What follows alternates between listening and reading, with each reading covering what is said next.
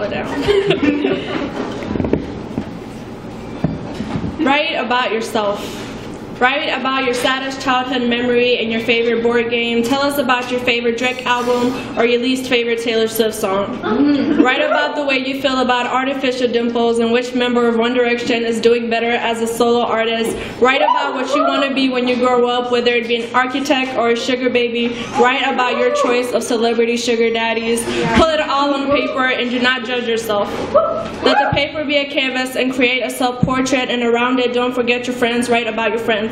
Write about that one time you guys did that one thing at that one place, and wasn't that so fun? Can you picture the smile on their face when someone casually says that one word like Harry, and you guys laugh and they don't get it because it's an inside joke about a nickname about that one guy that you like freshman year, and you'll never bother to explain it to them, but write about them. Write about strangers and their cute dogs and ugly babies. Write about whether nakedness means empowerment or vulnerability to you. And if you'd ever get a tattoo of a snowflake on your pinky as a reminder that you are special, write about that one boy or that one girl that was special to you. Write about yourself. Do not restrict yourself to love or race or heartbreak. Write about joy. Write about smiling because a handsome stranger or a beautiful cashier smiled at you. Write about now. Write about now. Write about how it's been a long day and you're just glad to be in a seat.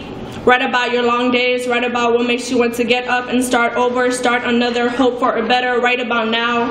Write about how you just now remembered about that one time your small booty farted in a big seat in a public space, and how you close your eyes and hope no one smelt it. Write about how someone smelt it. Write about how glad you are to be the one not doing the talking at this moment.